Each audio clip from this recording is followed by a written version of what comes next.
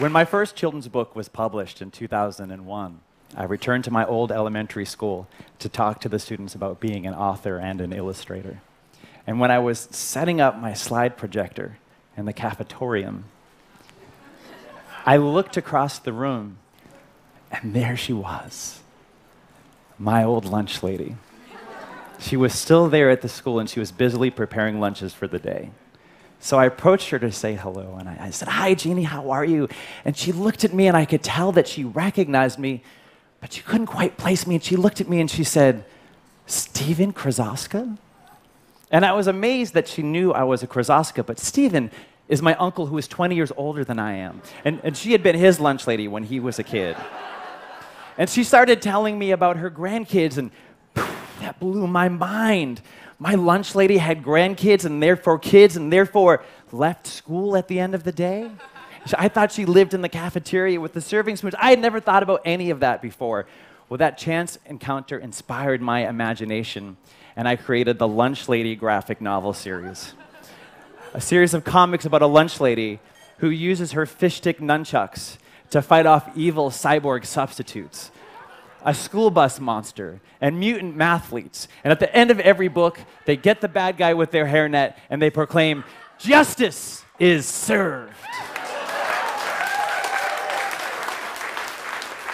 And it's been amazing because the series was so welcomed into the reading lives of children, and they send me the most amazing letters and cards and artwork.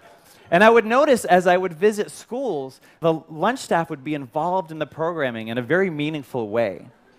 And coast to coast, all of the lunch ladies told me the same thing. "Thank you for making a superhero in our likeness."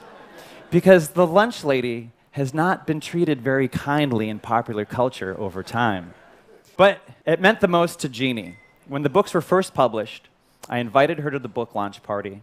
And in front of everyone there, everyone she had fed over the years, I gave her a piece of artwork and some books. And 2 years after this photo was taken, she passed away. And I attended her wake, and nothing could have prepared me for what I saw there. Because next to her casket was this painting. And her husband told me it meant so much to her that I had acknowledged her hard work, I had validated what she did. And that inspired me to create a day where we could recreate that feeling in cafeterias across the country. School Lunch Hero Day, a day where kids can make creative projects for their lunch staff. And I partnered with the School Nutrition Association, and did you know that a little over 30 million kids participate in school lunch programs every day? That equals up to a little over 5 billion lunches made every school year. And the stories of heroism go well beyond just a kid getting a few extra chicken nuggets on their lunch tray. There is Miss Brenda in California who keeps a close eye on every student that comes through her line and then reports back to the guidance counselor if anything is amiss. There are the lunch ladies in Kentucky who realized that 67% of their students relied on those meals every day and they were going without food over the summer. So they retrofitted a school bus to create a mobile feeding unit, and they travel around the neighborhoods feeding 500 kids a day during the summer. And kids made the most amazing projects. I knew they would. Kids made hamburger cards that were made out of construction paper. They took photos of their lunch lady's head and plastered it onto my cartoon lunch lady, affixed that to a milk carton, and presented them with flowers. And they made their own comics, starring the cartoon lunch lady alongside their actual lunch ladies.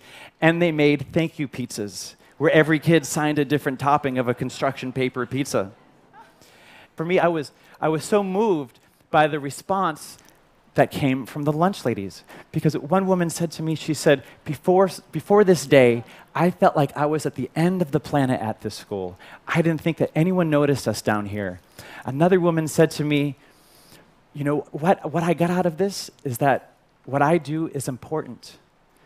And of course what she does is important. What they all do is important. They're feeding our children every single day. And before a child can learn, their belly needs to be full. And these women and men are working on the front lines to create an educated society. So I hope that you don't wait for School Lunch Hero Day to say thank you to your lunch staff. And I hope that you remember how powerful a thank you can be. A thank you can change a life.